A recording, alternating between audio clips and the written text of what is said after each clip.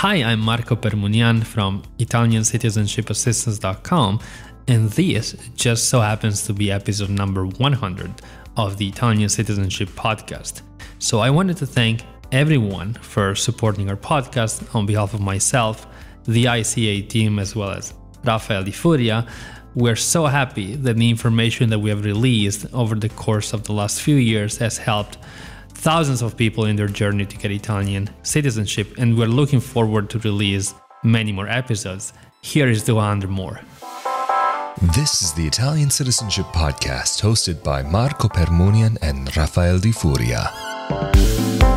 Hello there, and welcome to another edition of the Italian Citizenship Podcast, presented by ItalianCitizenshipAssistance.com. Of course, we are back at it again with Italian attorney Marco Permunian. How are you doing today? Good, how are you? I am doing great, thank you. And today we wanted to get into an episode that is another companion episode to a blog post on ItalianCitizenshipAssistance.com, how to register your vital records in Italy. We wanted to do this companion episode to give you also a little bit more of a feel beyond just the words that are on the paper. Sometimes it's nice to have, or paper, a screen rather. But Marco, a quick question for you. What would be a reason that a person would need to register their documents, their vital records in Italy? What would be the necessity that would bring a person to this point? Maybe we can start with people who are already Italian citizens. So no matter if they were born in Italy and emigrated to the US, or if they were born in the US and got their Italian citizenship by descent, for these people, it might be necessary at some point in their lives to register some of their vital records in Italy. And I'll explain myself better. So once you are an Italian citizen, you, in theory, should be registered with the AIRE. The AIRE stands for Registry of Italian Citizens residing abroad, and more precisely, you should register if your intention is to live outside of Italy for longer than 12 months. So it goes without saying that an American who gets their Italian citizenship by descent and intends to reside in the US without relocating to Italy should register with the AIRE. And being registered with the AIRE allows you to access the services of the Italian consulate in your area. So for example, if you have to vote for the Italian elections, you do not have to travel all the way to Italy to vote, but you can do so through the Italian consulate. Or if you have to, for example, apply for your Italian passport or renew your Italian passport, you can do so through the Italian consulate if you are registered with the AIRE. But more to the topic, if there are some major life events that need to be registered in Italy, so for which the Italian government needs to be made aware of, you can register the related vital records through the Italian consulate. That's an obligation that you have. For example, if you get married, you should register your marriage certificate through the Italian consulate in your area, and the Italian consulate will transfer your marriage record to the Italian municipality where you're registered with the AIRE. And the same goes for your divorce record. If you get divorced, you should register your divorce judgment via the Italian consulate in your area so that it gets registered in the municipality where you are registered with the AIRE. And finally, if you have a child, you should register their birth certificate through the Italian consulate so that they get registered in Italy in the municipality where you are registered with the AIRE. And by the way, this also gives you the ability to your child to become an Italian citizen in the moment when the registration is done, as long as you register your child's birth before they turn 18. And why is it necessary for you, the Italian citizen residing abroad, to register your vital records in Italy? It's necessary because otherwise the Italian government wouldn't know that you got married, you got divorced, you had a child. While if you are an Italian residing in Italy, the Italian government is automatically aware of those major life events, because any major life events that occurs in Italy is registered instantly in an Italian municipality. But if you reside abroad, it's then your obligation to communicate to the Italian government that these major life events happened abroad, and you do so through the registration of these very important vital records. And so just a quick follow-up question there. How do these all connect? Because you mentioned that you have to be in contact if you're living abroad with the Italian consulate and make sure that everything is in the IDE, that it's registered there. But how does this all relate to municipalities in Italy? Because you mentioned also that if you're in Italy, that you'll take care of these things there. Is it one is in place of the other, or do they work together? How does that all go together? That's a very good question. Thanks for asking. So if you are an Italian residing in Italy, you are registered in basically the population registry held by a single specific municipality. So the municipality where you live. So that's where your vital records are registered if you reside in Italy. But if you reside abroad, there is a registry, which is the IDE registry, which is jointly held by the Italian consulate in your area and one specific municipality in Italy, which is the municipality where you were living before you emigrated to the US, if, of course, you are an Italian citizen born in Italy who emigrated to the US. Otherwise, if you are an American who got their Italian citizenship by descent, then the municipality in which you are registered with the IDE is the municipality of birth of your ancestor who was born in Italy and that you used to apply for Italian citizenship by descent, because evidently there is no municipality where you were residing in Italy, because most likely you never resided in Italy. So the Italian government will just use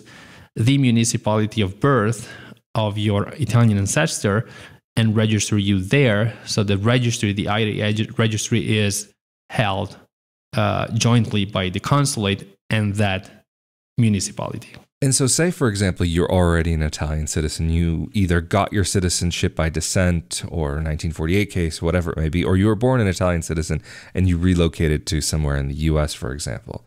Say you do have one of these major life events, either birth of a child or you got married or whatever it may be. And how is it that you actually go about registering your documents? Do you have to fill out a special form? Do you just send the document as it is? Is there anything in particular that you need to do to make sure that they receive the documents in the correct way?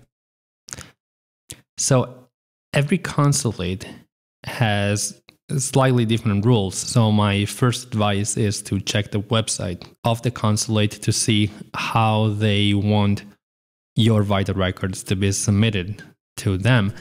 Normally, and I'm not saying that's the case for every single consulate, but normally they would want you to download the forms that are necessary to initiate the registration, which are on their website. So you download the forms. Normally you have to include your name, your last name. If you're registering the birth of the child, they might want both of the spouses' names, last names, and signatures. And even if the other spouse is not an Italian citizen, but otherwise, if you're only registering, for instance, your marriage record, it might be sufficient that you sign the form and include all of your personal information, so the Italian citizen. And then you have to just mail the consulate your vital records. So there's no appointment, and the registration is done entirely through the mail. And the vital records that you provide the consulate with need to be in the longest format available. So, for example, if you're submitting the birth certificate of your child, make sure that it's a long form, not, for instance, a wallet size certificate or a short form certificate or a transcript. For instance, in the city of New York, all of these versions of a birth certificate exist. And also, if you're registering your marriage certificate, make sure that you get the long format. And if it exists, also the marriage license. So not only the consulate wants the certificate of marriage, but when applicable, also the marriage license. And the reason behind that is that the consulate wants as many details as possible related to that life event. Also, these vital records will need to be certified copies. I know in some states, informational copies exist. You don't want to do that. You want to get the consulate a certified copy of your birth certificate, a marriage record, divorce records, and the documents will also need to be apostilled, because that's the only way for the Italian government to accept foreign documents, so documents that were issued in another country, which signed the Hague Convention, so the convention on the International Convention on Apostilles. And then the documents will also need to be translated into Italian, and you can just provide the consulate with regular translations, because normally the consulate will certify the translations for you before they send the vital records to the municipality where you're registered with the AIRE. And so we've spoken about these three different ways of really going about registering. Is that registering at an Italian consulate if you're living abroad and maybe already an Italian citizen, or if you are registering your documents at a municipality in Italy, or if you are having your documents registered after a 1948 case through the local court. Generally speaking, how would this work to get all of your documents registered at these different places? And realistically, practically speaking, are there really any or many differences between registering your documents at these different locations? So far, we talked about the situation of somebody who is already an Italian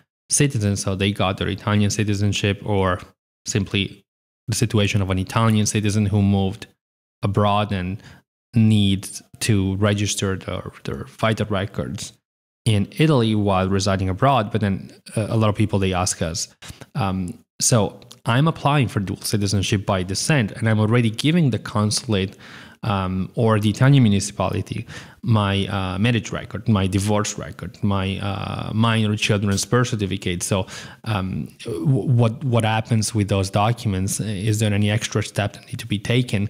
The answer depends on how you apply for citizenship by descent. So if you're applying for citizenship by descent via the Italian consulate abroad where you reside, and you are providing the consulate already with all of the vital records related to these major life events that we talked about, so your marriage record, divorce, judgment, and children's birth certificate, the consulate will basically not only make you an Italian citizen, but simultaneously register you with the AIRE automatically, and also automatically send these vital records to the Italian municipality where you are being registered with the AIRE. So your marriage record, your divorce judgment, the birth certificates for your children will be sent automatically when you're granted Italian citizenship by descent to the Italian municipality where you are, where you will be registered with the AIRE. And basically, it's only your responsibility to provide the consulate with vital records related to future potential life events. So if you get married again, if you have another child after you become an Italian citizen, then you basically have to do what we talked about so far in this episode. Also, the situation is very similar when you get Italian citizenship via an Italian municipality. So you are normally providing the municipality as part of the dual citizenship application process with your marriage record, divorce record, your children's birth certificates.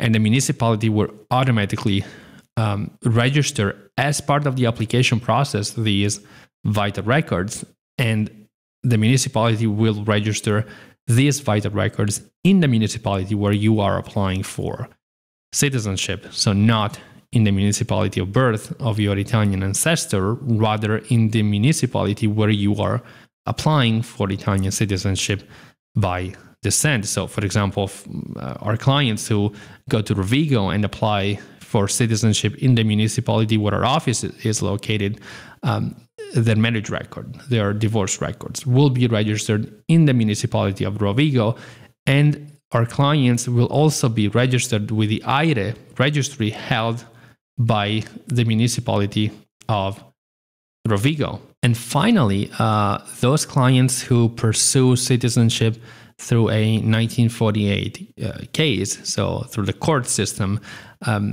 in that case, we only provide the court, because that's how you should proceed, with the birth certificate of the petitioner himself or herself. And we don't provide the court with the vital records related to subsequent life events. So we stop at the birth of the petitioner. We don't provide the court the marriage record, the divorce record of the petitioner, because these vital records will be registered after the court grants citizenship in the municipality of birth of the ancestor, together with the judgment, together with the final judgment that grants citizenship. So, in other words, the court is not really interested in knowing what happened after the birth of the petitioner, because the court is basically interested in granting citizenship to the petitioner, and then it's the attorney's responsibility to register these vital records in the municipality, where also the judgment is registered, which is the municipality of birth of the Italian ancestor who was born in Italy. Well, thank you, Marco, for answering all of these questions and going into a bit of detail and shedding some more light on this topic. And if anybody's interested in more information about how they can get Italian citizenship, how can they contact you and your team? People can contact us through our website, ItalianCitizenshipassistance.com, or give us a call. Our number is on the website. Absolutely fantastic. And of course, if you're interested in more episodes of the Italian Citizenship Podcast, be sure that you're subscribed to the YouTube channel, as well as the audio-only podcast, where we've created a large library of content that deep dives into the topics of Italian citizenship, as well as Italian real estate. Of course, if you're subscribed to the YouTube channel, then that means you are also automatically subscribed to the Italian Real Estate Podcast. But of course, thank you so much again for joining us. And Mr. Marco Permunian from ItalianCitizenshipassistance.com, thank you as well for joining us and making yourself available for this episode. And I am Rafael di Furia. Stay safe and healthy out there, and we will see you all next time. Later. Thank you.